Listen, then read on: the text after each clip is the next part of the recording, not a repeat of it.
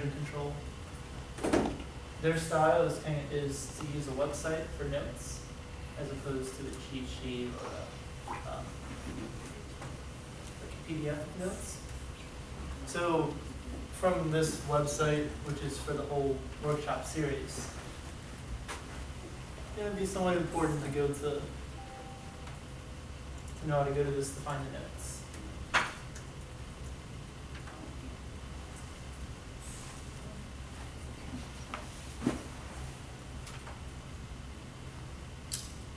Specifically, scroll down, workshop website.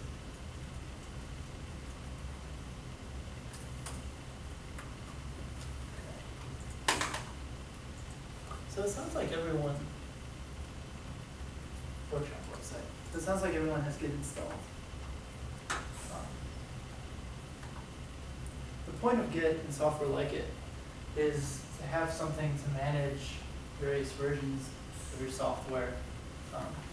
In particular, if they're general enough to work with any kind of data. As an example, a little story that these notes will go through. You have Wolfman and Dracula are designing a mission to go to some other planets, maybe with some monster friends, and they want to keep notes of which planets and which moons are good, but they've had a lot of bad experience. One person writes a note, sends it to another, goes back and forth, different versions there. Different things get lost in between. It's kind of a mess to the collaboration. And this applies not just for a fictitious example like that, but here in actual collaboration. It can be a little messy trying to get your co-authors and collaborators' comments and revisions to your work. Keep all that straight. So version control system, or version control software manages this. So I would like to ask, who here has used some kind of system for managing different revisions of the work? What have you used? This is only built into Visual Studio, so I didn't have to use the command line every time. Oh, you were built in you were using Git? Yeah, the form of Git that was already pre-built into Visual Studios. Okay.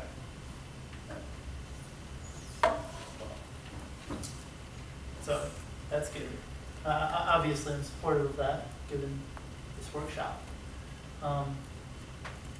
One that's probably more common that the answer is probably everyone has. I'm going to go to the first one for the topics and show this little comic. Well, okay, show this comic for what I mean that probably everyone has. Use some kind of system for managing different versions of the work. And it can be a little irritating. Not just all the red marks, but all the saving copies so that you don't lose any of the earlier work, making sure that you're just working on something newer in case you realize, oh, what I've been typing for the last half hour, that was horrible. It's better to have just forgotten about all that. And people do this and they fill up their desktop with dozens or hundreds of icons, or God knows how many, because their desktop is filled up. So let's do things a better way. Oh, are you saying about me then? I don't know if your desktop's like this. Maybe you've seen them.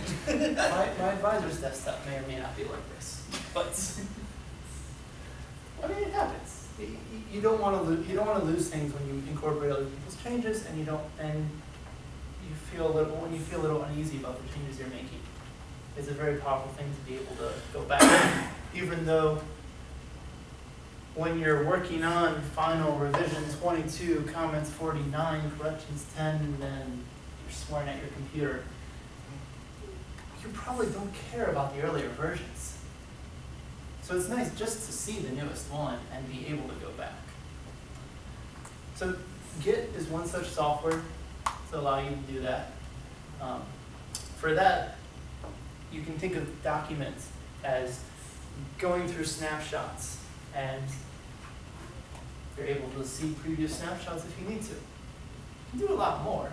You can think of taking one snapshot and having other people do work on it.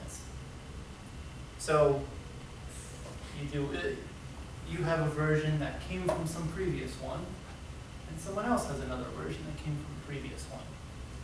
You can do independent side-by-side development. What makes Git a powerful software and very useful software, and we'll talk about this on Thursday more, is the ability to combine people's changes together. So this was developed for the Linux kernel, which is a massively collaborative effort. Hundreds, thousands of people contribute to this regularly. But even if you don't have that kind of work, being able to do this kind of steps is much better than doing these steps.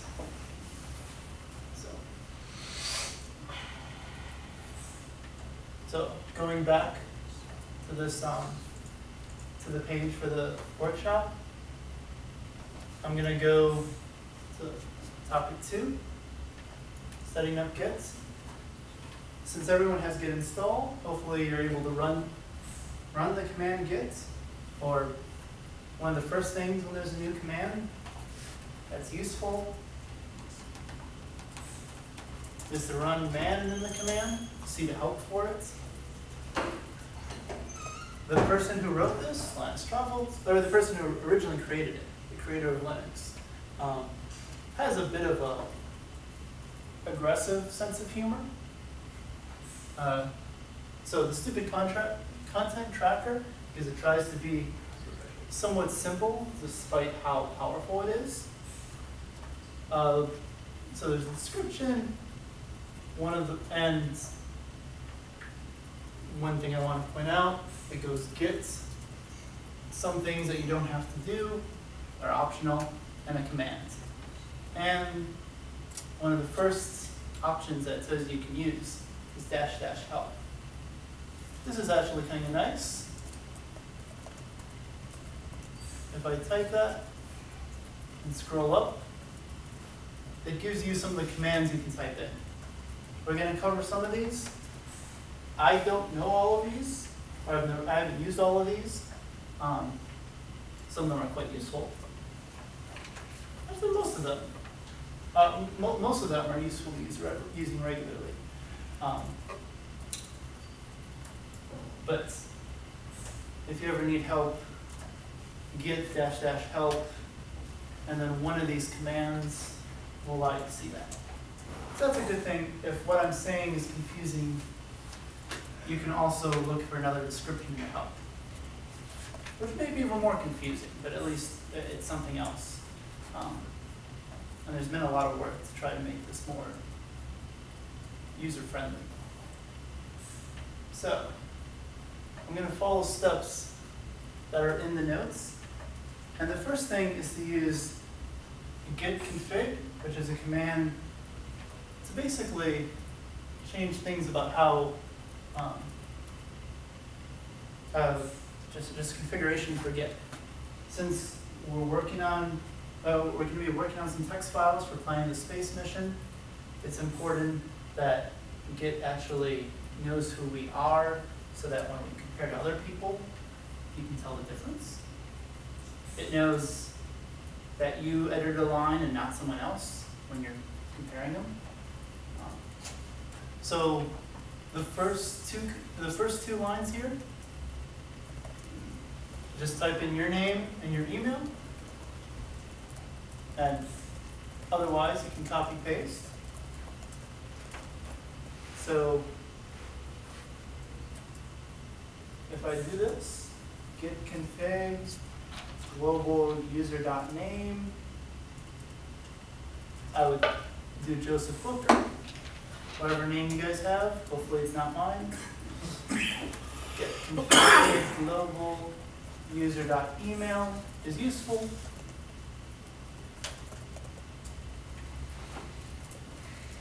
And now this is just because this looks nice. We'll tell Git to always be colorful. There's a bunch of other, there's a choice of options in the table on the notes for what you can set for your text editor. I'm not sure what Git does by default on different platforms. So for instance, I don't know what it'll do on Windows and Macs.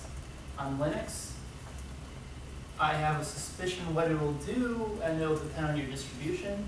So you might end up in a text editor that you have no idea how to use. So it's kind of nice to set this. On my computer, I would do this as Vim. If you don't have a favorite text editor, I would suggest Nano. So You need the -W. for Nano, it stops Nano from breaking lines that shouldn't be broken, which is kind of stupid for it to do.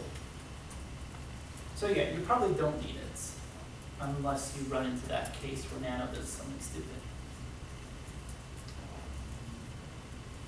So it has an automatic word wrap, and that's what -W disables. And you can see what Git knows, or how Git is set up, by just listen configuration. And hopefully this should say your name, email. Is everyone set up? Okay. Good. So when you keep track of your keep track of the history of your files, now Git will know who to blame for any changes. So going back to this website, finish this, can go on to creating a repository. So from here, I'm going to pretend, well, how about this? Instead of pretending I'm me, I'll pretend to be Dracula. Oops.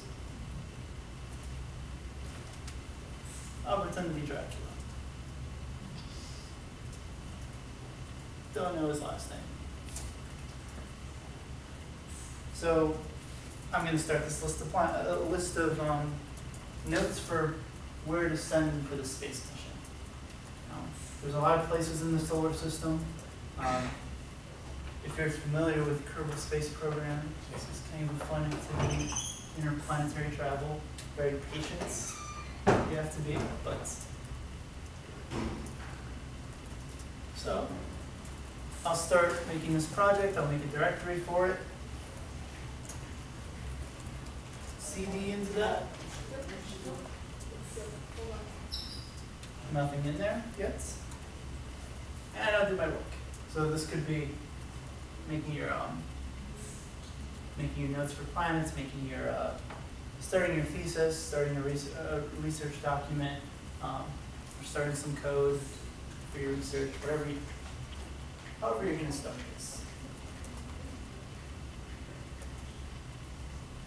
Although, actually, sorry, I just realized for the notes, we start with making this a repository while it's empty. So to make this folder controlled by Git, Git init creates a repository. Very simple command, usually won't use any arguments for it. And it gives you a little hint what it did. It made a .git folder inside of the folder you ran it in. Path would probably be different, unless your username is also Joe. We can see that it doesn't create any regular files because ls still doesn't show anything. ls-a, which shows hidden files and folders in this case, shows that .git created something. So that's all you need to make a folder and Git repository. repository means that this is what you're using Git to keep track of. Now, one of the most useful, probably one of the most common things to run with Git is Git status. Git status tells you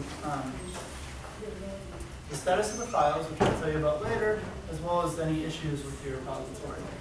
So if I type it, the branch I'll talk about on Thursday, it tells us that we're on the first commit. We haven't made any kind of snapshots or any kind of save the states, so to speak. And we also have told it nothing to save. So this is good. It's empty. It knows it's empty. We'll fill this up with stuff. Now,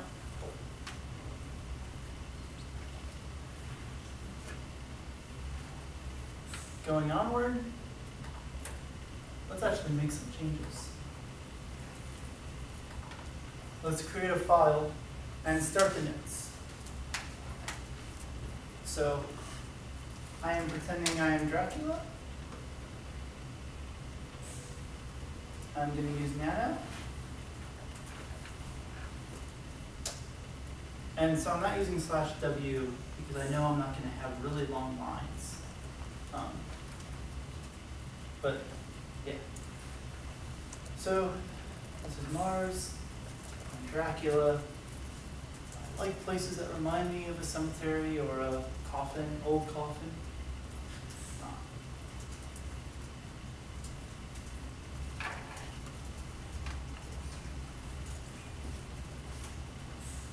And I like to cover up blood. So this is my notes on it. I'm going to save the file in Nano. You can exit with Control-X. I'm going to ask you if you want to save. If you're using Emacs or Vim or whatever else, hopefully you know how to save. Save in place. So, does everyone have a Mars.txt file created? Okay. So if we go to Git status, it tells us that there's one untracked file. So to explain what this means, I'm going to kind of lay out how Git views files. And there's actually there's a couple ways, and I'm going to explain what all this means in a bit. So there's untracked files, modified files,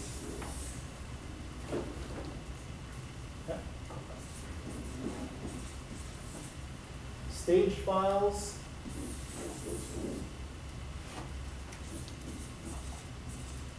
and committed files with one or two T's. I don't know how you spell commits. Committed. 2 T's. Okay. I've got an unrelated question while you're standing by the board. What does that URL say? Because I can't get it to load. Oh, so this is, If you have the email, just go to the link in the email. yeah, it's a You just have to make sure some of the glue.gl. letters are capital too as well. So when. Some of the letters are capital? It is this. Yeah, you Yeah, have to capital do Y, that. capital S, capital W. Ah, okay. Maybe I should have had someone else write that. So this is the workshop webpage, and there's a link on there for under the workshop for this week, for the site for this week. Got it. Thank you. Sorry. No problem. Carry on. No problem. So going back here, so Git status reveals that Mars.txt is an untracked file. So it falls in here. One way to think about how Git works is like you're taking a snapshot or a picture of your work. So you can do this by having a bunch of people that are going to be in the photo. You tell them, stand over there, say cheese. That's staging them. Or if they're actors, that's putting them on the stage. And then committed is when you actually snap the photo. So there's a step in here where to go from untracked to Git knowing that you want this in the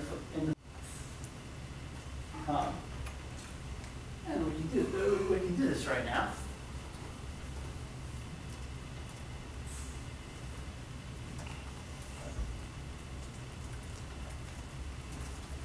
And if we type the git status again, it tells us changes to be committed. These are called staged files. And so these are files that Git knows about, and it's ready to put in the history that you're keeping track of, the history that you're making. To actually snap the photo, to take the snapshot. That's the git commit command.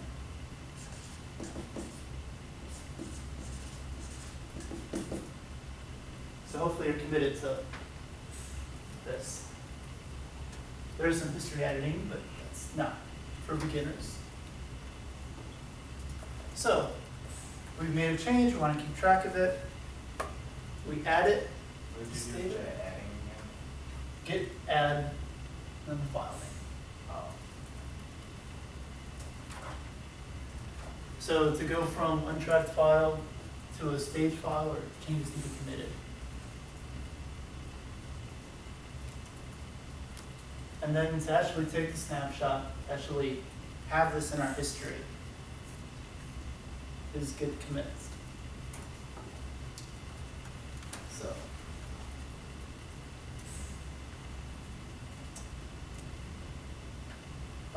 From here, it asks, Git will pop up your text editor that you chose.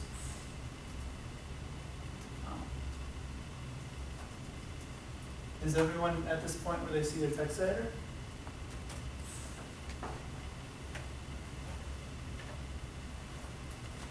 I'm guessing Cody's not, given the face he made. Oh, no, I'm actually way ahead of you. Yeah. Okay, so for Git to keep track of your history, it's probably good to say what history is made up of. And so this is key. The commit messages are what this is called, a little description of what you've done. So on the GUI here, The git commits. And then it asks you, it tells you to type in a message to describe the changes you made. In this case, all I did was add a file. So, start notes on Mars as a base. So, drawing something, but everything's red, or everything's Dracula's favorite color. And then when you save this and quit, it'll tell you that it made a commit. So when Git keeps track of a history, it's keeping track of the commits you make. So this is kind of a manual process. This isn't like Microsoft Word's, well, I'm not sure if recent changes works like this, but it's similar to this. Or Google Documents version history, where just every change you make, you can go back to, but you just have a list of little changes to go. Here, you have a description of everything you've done, because you've made that description. So it's a little more useful than the kind of version history you get with Google Docs. So, if we type git status, there is no files that are modified. There's no files actually in any of those status except committed. It tells you again about the branch and says nothing to commit, working directory clean. So that means there's nothing staged. And it knows of no modified or untracked files. A command that you'll use probably, so git add, git commit, very common. Git status, most common. Git log is probably the next one. This will tell you the record of the commits that you've made. So as Dracula, with that email address, I've made this commit. That's the only one Git knows about. For comparison, actually I'll compare with it a couple times. The Linux kernel, if I do git log, This one's by Linus Torvalds, this one's by Linus Torvalds, has quite a bit more. And all of it goes by one line in description, space, and then a description. So, this is an example of a pretty mature project, keeping a much more detailed list of their commits. But this is just started. Made one change. Make more. Some ways to use git log that are kind of nice. Git one line. Compresses all this down. The commits have a special number, and even that can be abbreviated, can be summarized. And it just prints, for git one line, it just shows the first line. Likewise, for the code for Linux, if I do git one line, git log one line, it just shows the first line, and you can see some IP version 6 fixes, some wireless driver. The first line should be a good description, as a rule of thumb, and then lines after that as a more detailed change of what you made. Oh, one thing I should warn: some people get in the habit, especially coming from other software like Subversion, to just make the commit message like bug fix or typo. That is useless. So, software like this is really useful, but you have to be a little, like, put in a little work to get all the use out of it.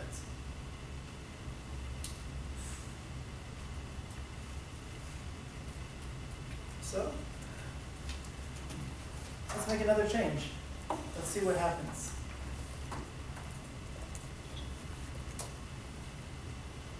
Let's say we're going to be a little friendly to our associate, the Wolfman,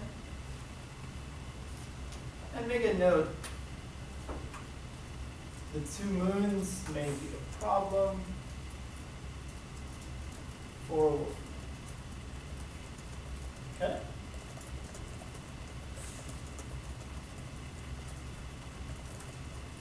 So whatever text editor you want to use for this. Save and quit. And when you type git status, you're now in the modified state, or that file is now modified. Luckily, it's the same command, git add, to stage it. So you have a modified file. You can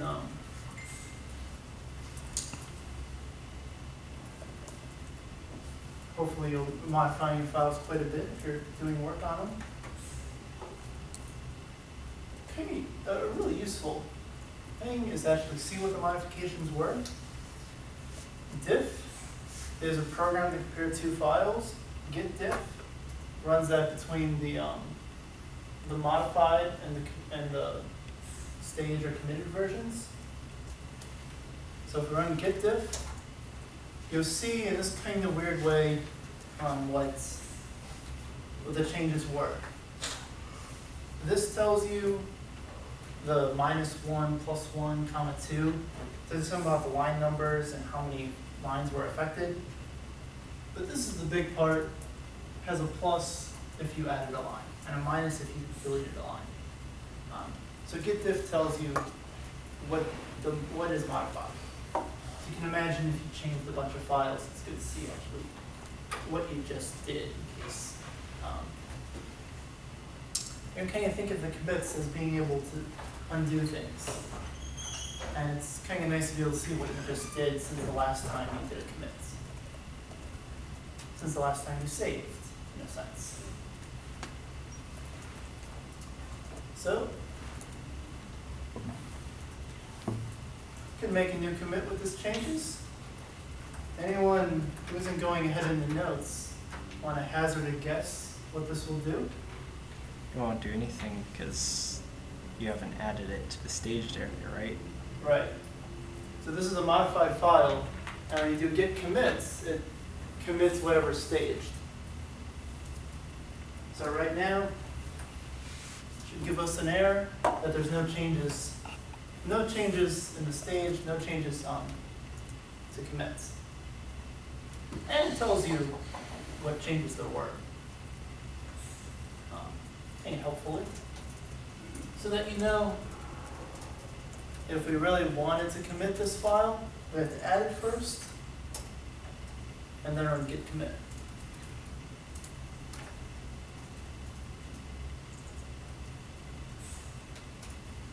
Okay. So I'm going to type another message, concerns about effects of Morse's runs on Wolfman. Okay. So this will be my second commit, my second save.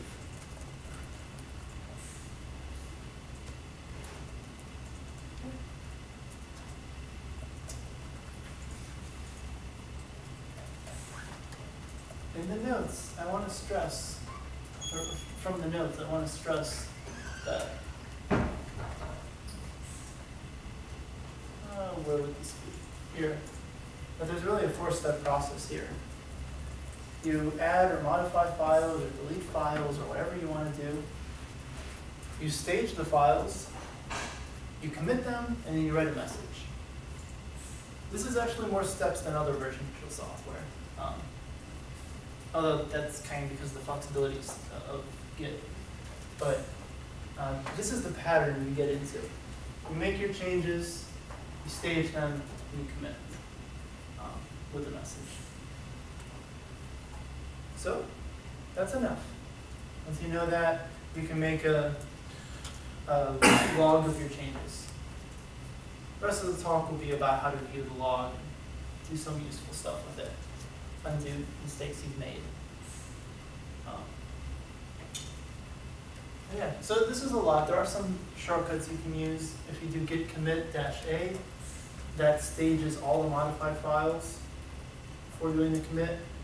If you do -m and then some text, that sets the commit message without running your text editor. I'll do that just for just so it's easy to copy paste the commands for the rest of this. But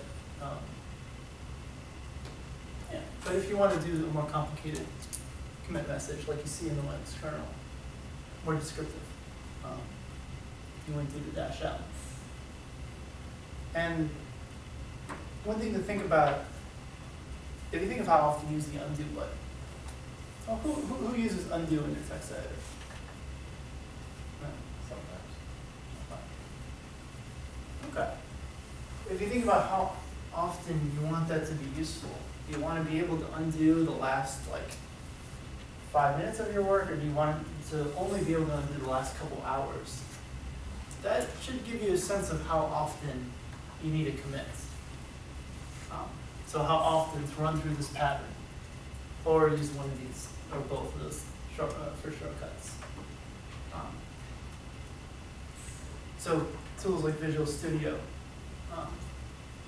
and Eclipse and Emacs and Vim can integrate with Git and help you to make this part of your workflow very easily.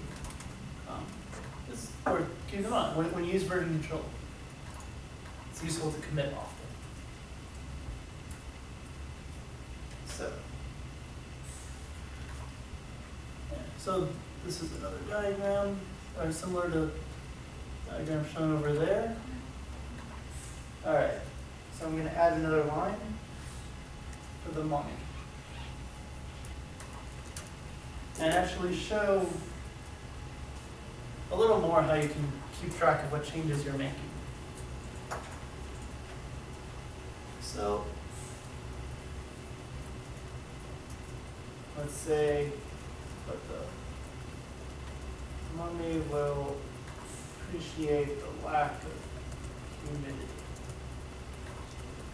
Okay? And maybe use your selection. So,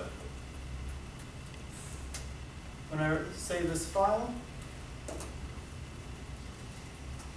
we get status, it's modified as before. I can do git diff to see the modifications.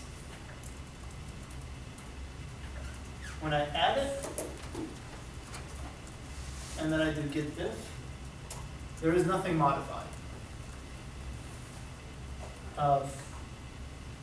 And so useful, so if you do git status and realize it actually would be good to double check that you did the right thing here before you commit. Git diff staged shows you what's being staged. So this is the same look. As you can see, it just moved from the modified state to the staged state. It's changed.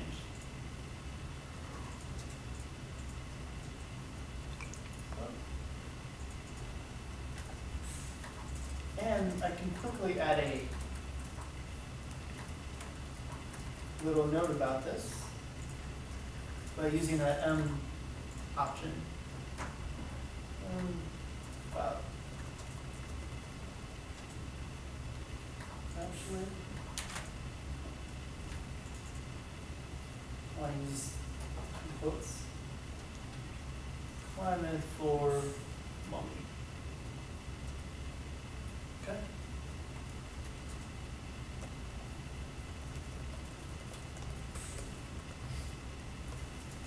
We get status. There's nothing modified or untracked or staged. Git log. We see all three changes. All three of which have been made by myself. Any questions?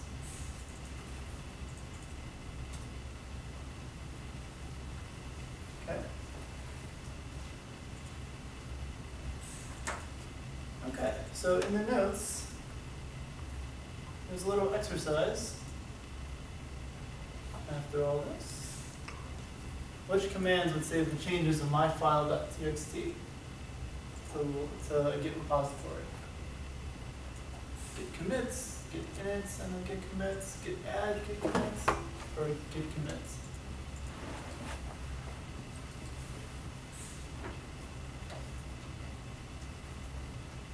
So you've modified myfile.txt. What do you need to do to commit it?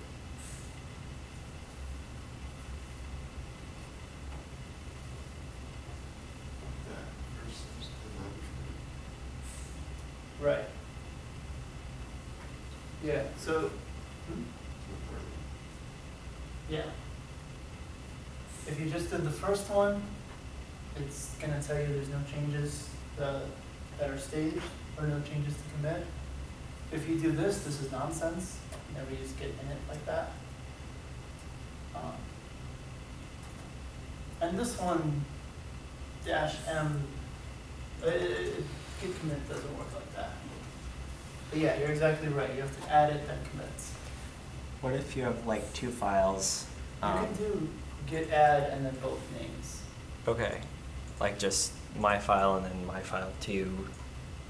Yeah. Okay, and then what about the commit? If you're doing the little short message thing, what if the message is supposed to be different for each file? Then you want that in 2 different commits. Okay.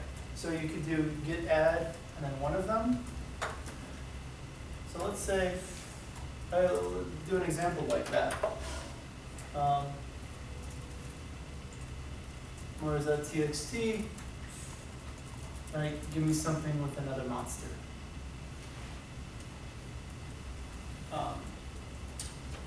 I guess this would be capitalized. The invisible man would not like the dust storms. Okay?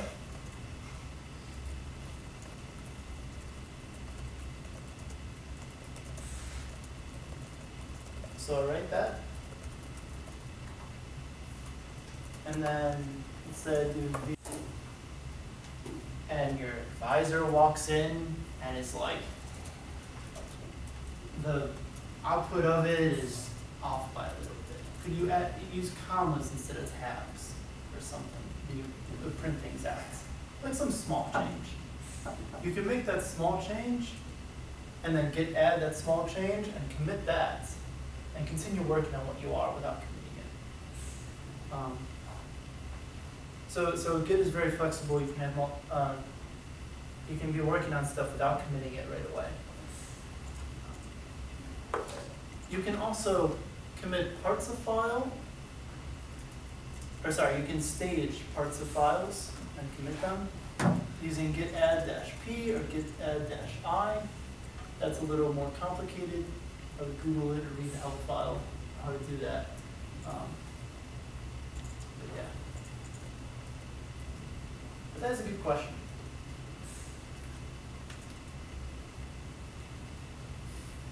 Okay.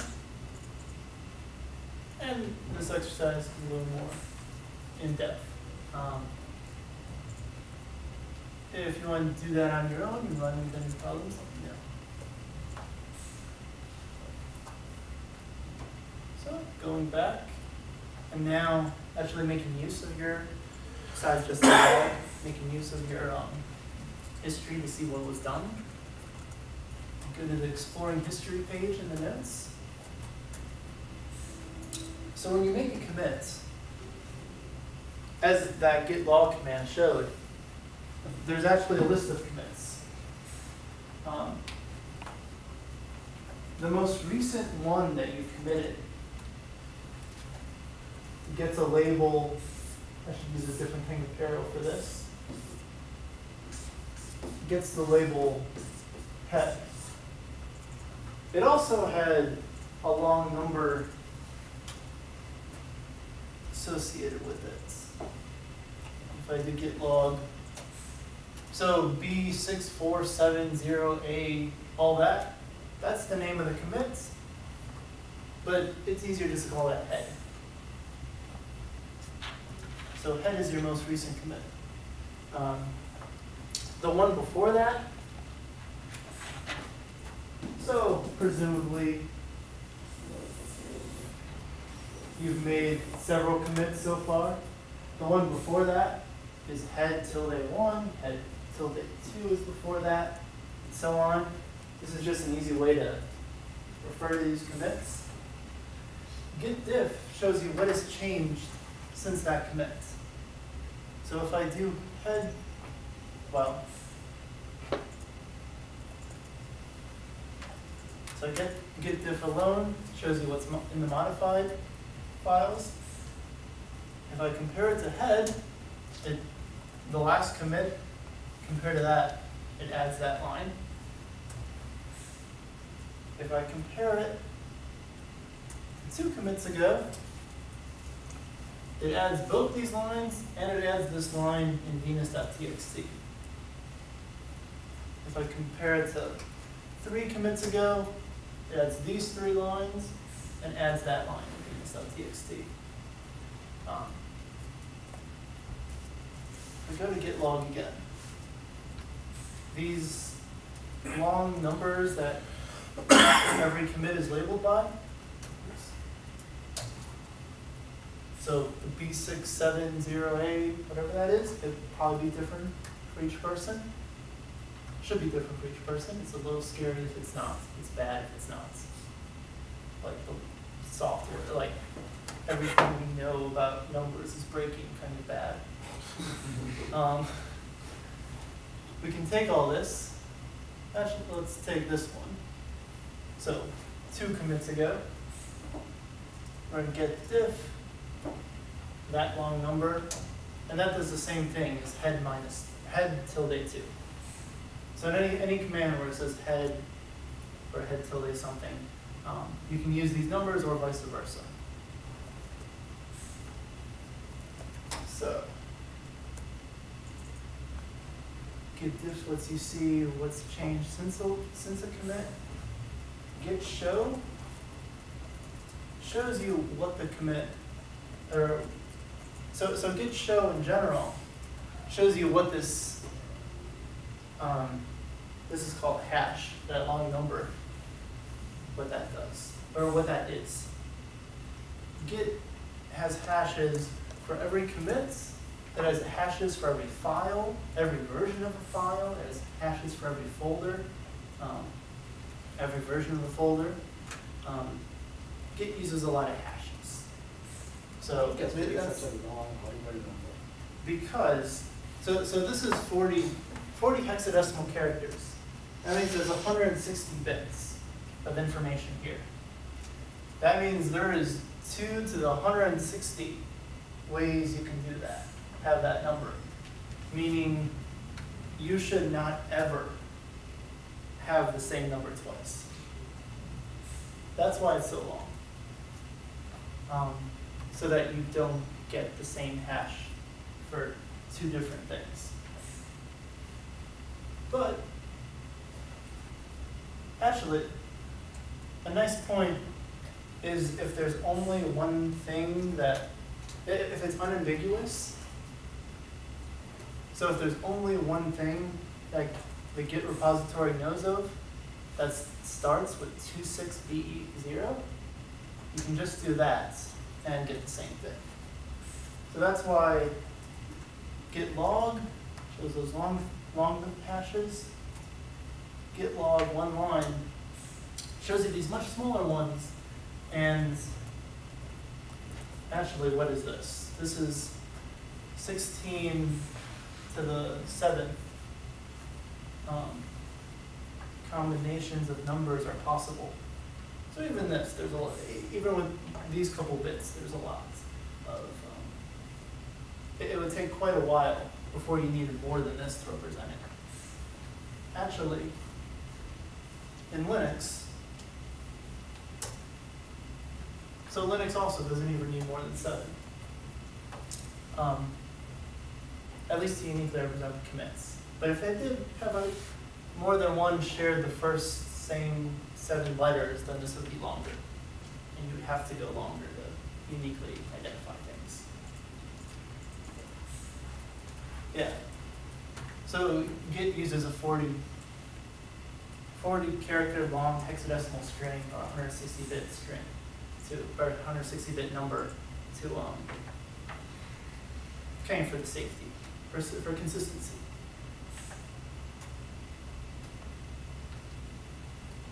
Yeah, so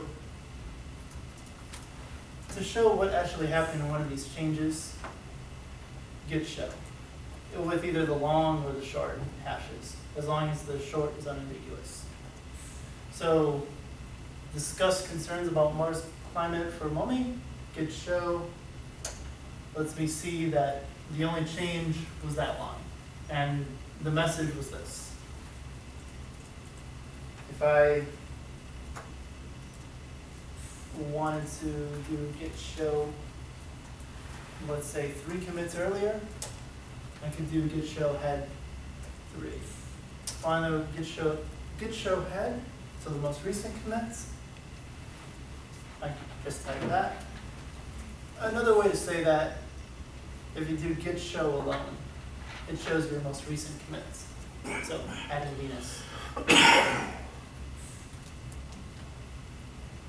So this is a way to view your history in the so git log and git show are a way to view your history through the terminal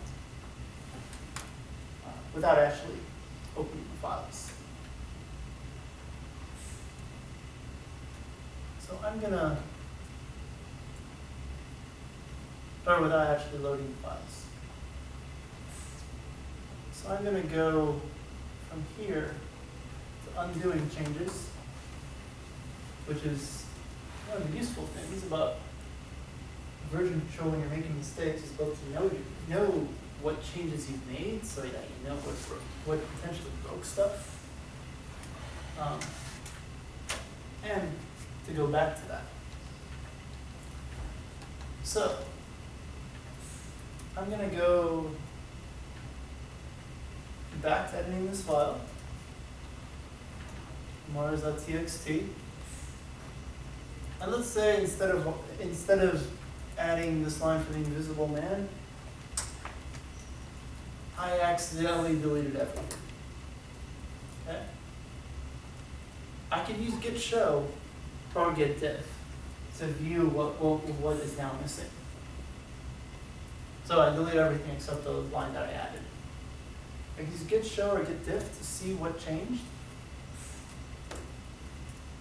But let's say I don't even want to like keep track of what the Invisible Man did. Screw him, lock him in a box, probably let him out and never know. But want to totally get rid of this change, this modify file. It actually tells us nicely how to do it. Git checkout, and then the file name to discard changes in the directory you're working in. The dash dash is in the notes, it just means don't treat the file as an argument, as an option. So you can do that.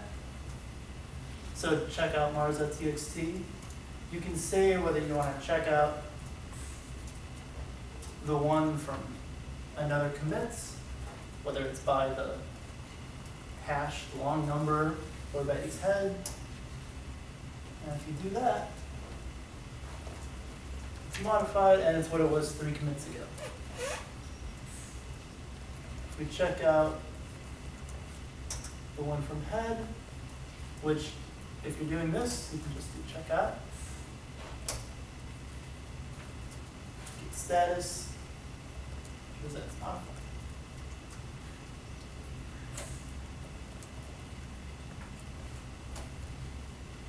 Maybe I confused it.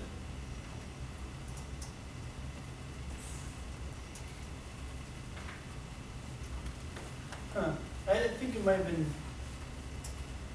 done something I didn't expect because of the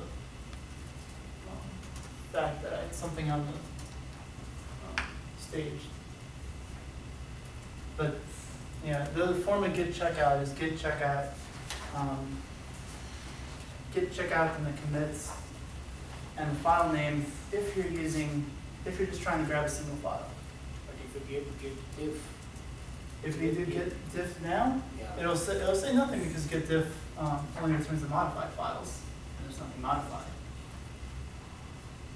So right now, you're in the state, or right now everything is as it was for the last commits. If I do git log, it's whatever it was at the time of this commits.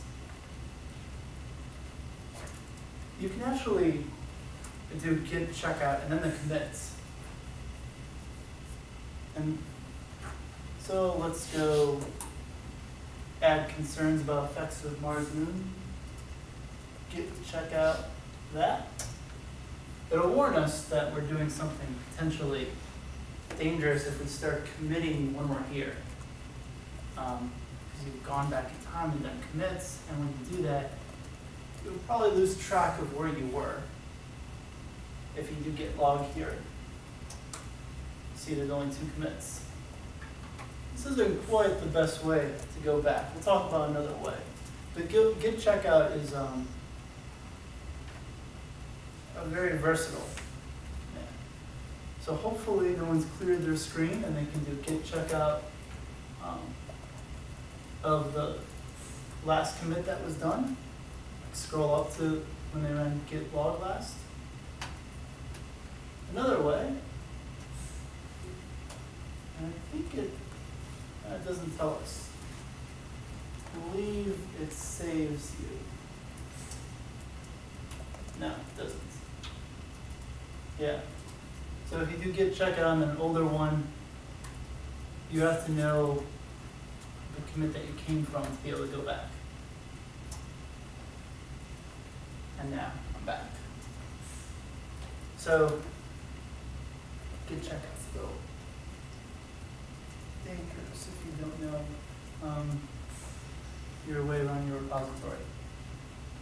So that's why I'm just saying use it for single files unless you're doing branching, which we'll talk about next time.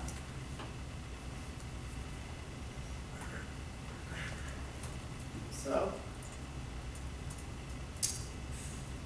let's talk about mistakes.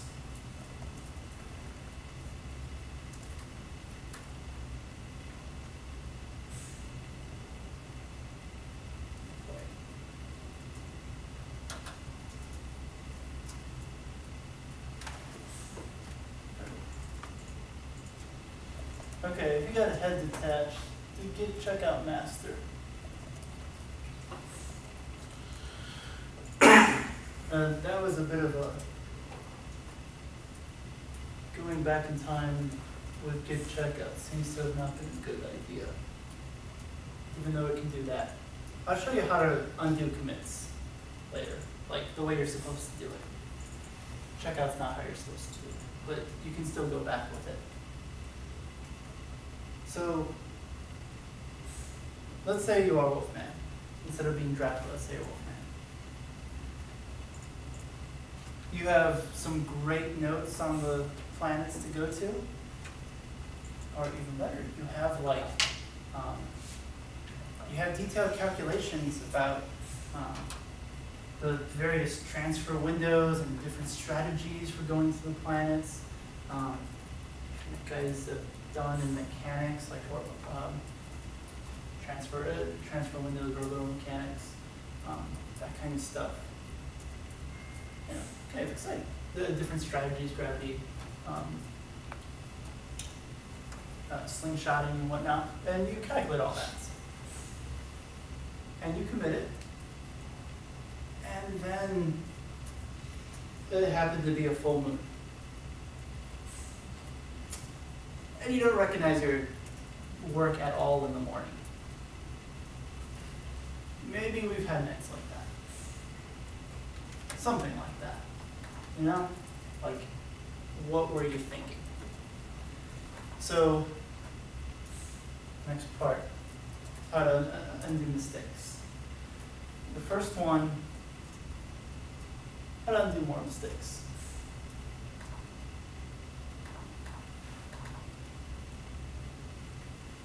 So the first one was using git checkout to get rid of changes that you haven't staged. Let's say I change this again. There are no bats to use as minions. And unlike before, I stage it. As a werewolf, I stage it. I don't know. It actually tells us in git setup. Actually tells us in git setup how to unstage it. So git reset is actually useful for this if you ever forget. Status, if you don't like git status, like what it says, it's actually kind of helpful for telling you how to change things. So git reset head mars.txt. And if you do this, it tells you that mars.txt is now a modified file, and it's now unstaged. So, you can think of this, to go backwards, git reset.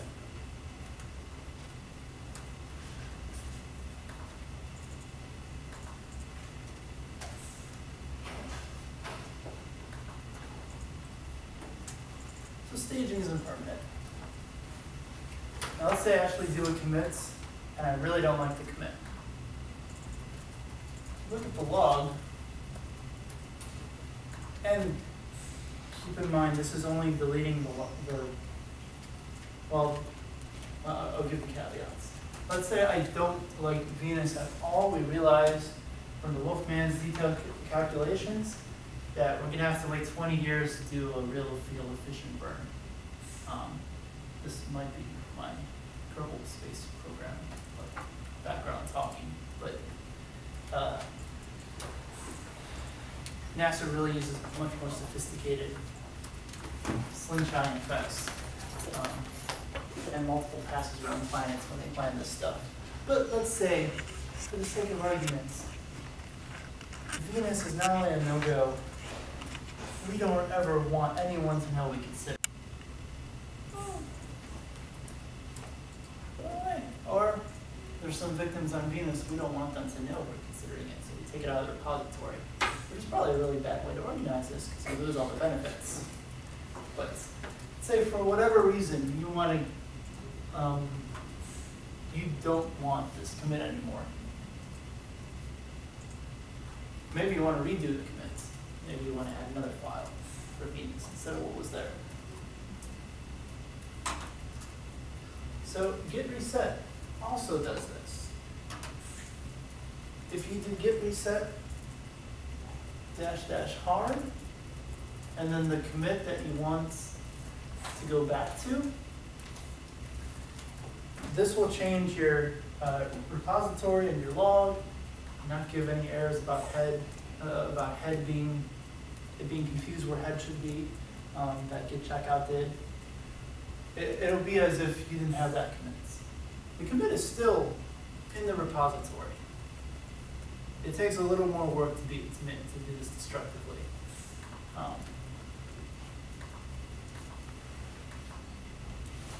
But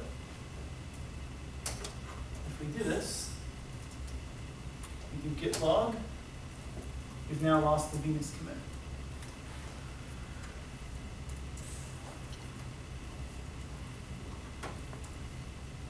And if we do git status,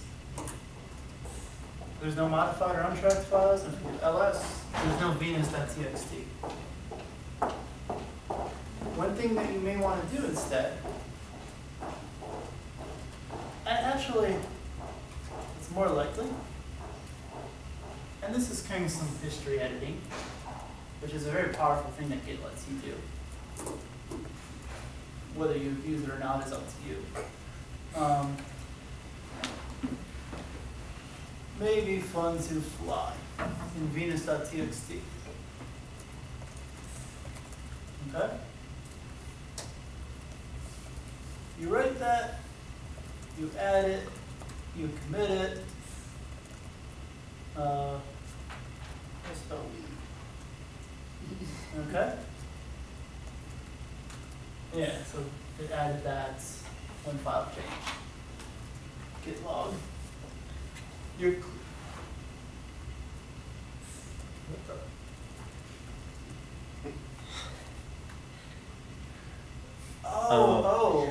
I should have used a single quote. I had the double exclamation points, so it used the last command.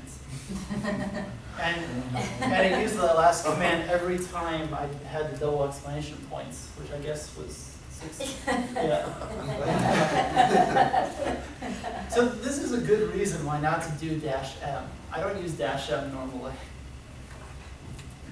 Okay, so I was going to say that this was a very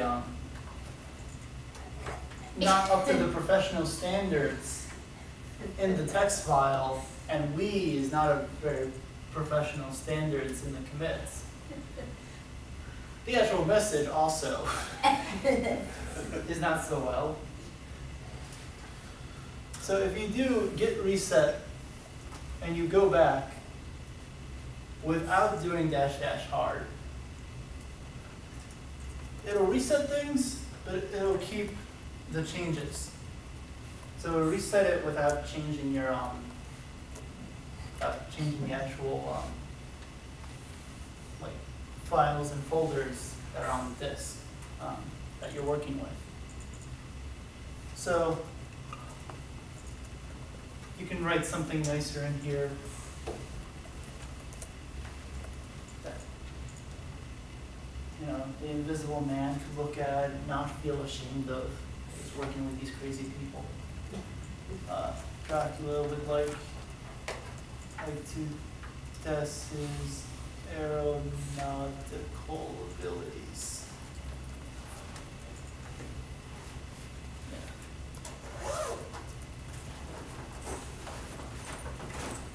Add that. Commit it. Start notes on these. So you can go backwards in commits with git reset. And I have another exercise here.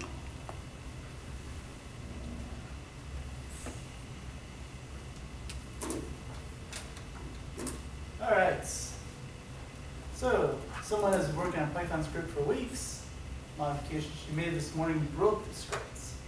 Working on it for an hour on it. Luckily, she has been keeping track of her project's versions using Git. Which command will let her recover the last committed version of this datacruncher.py file?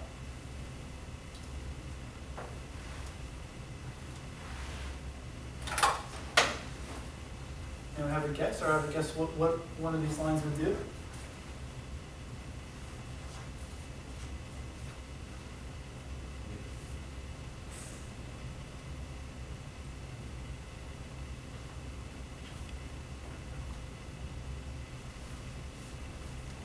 So the last one show the last modification to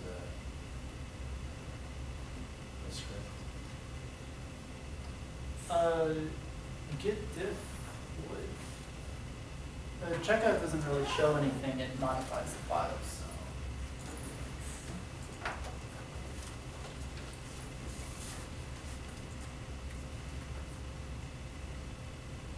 The second one would bring up, right?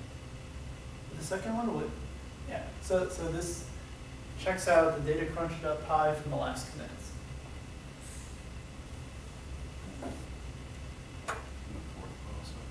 Right.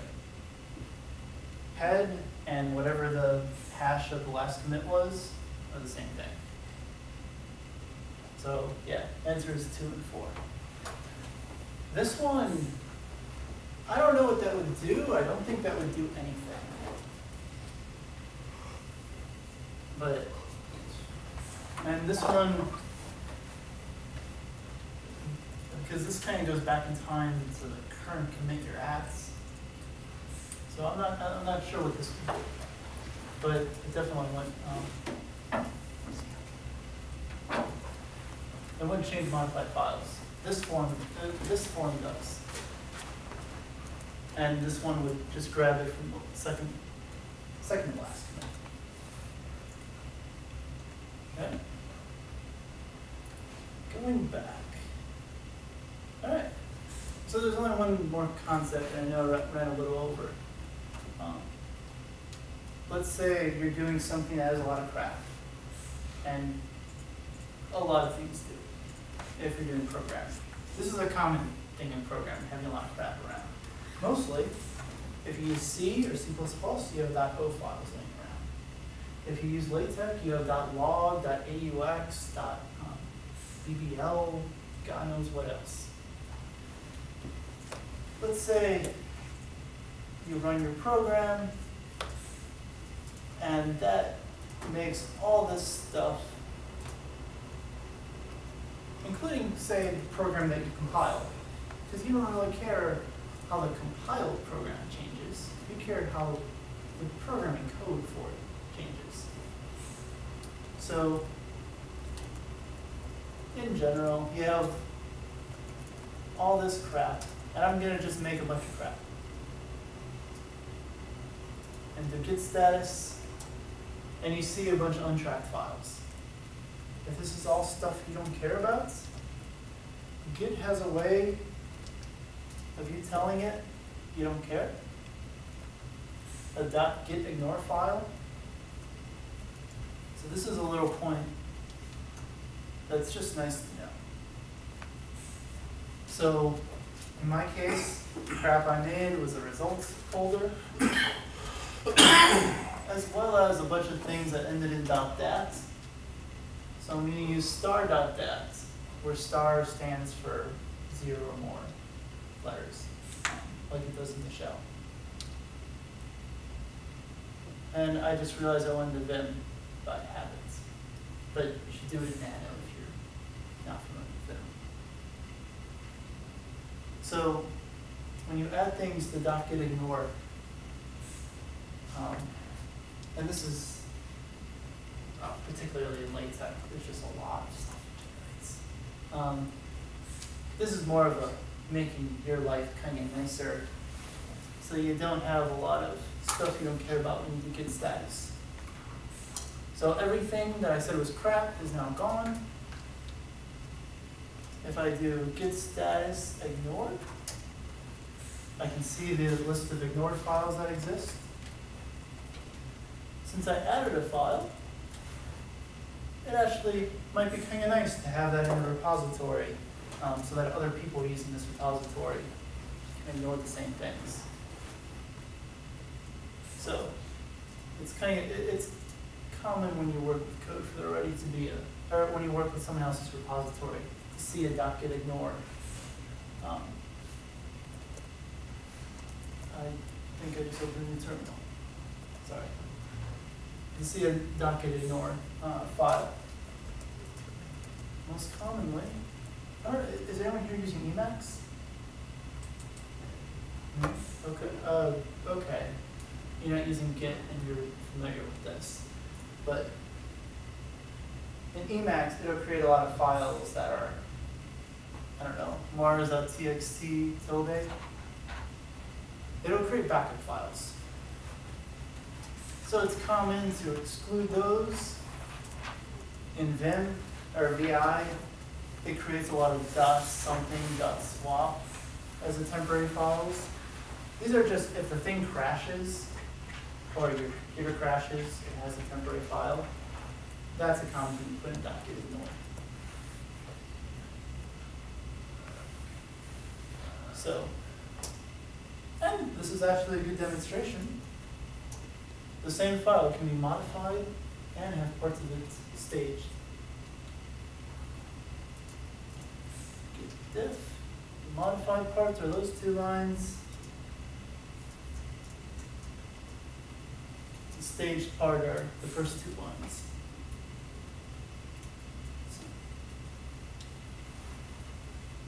Yeah, so that's my little thing about. I think that's all that there is here. Yeah. So that's my little, this is nice and convenient.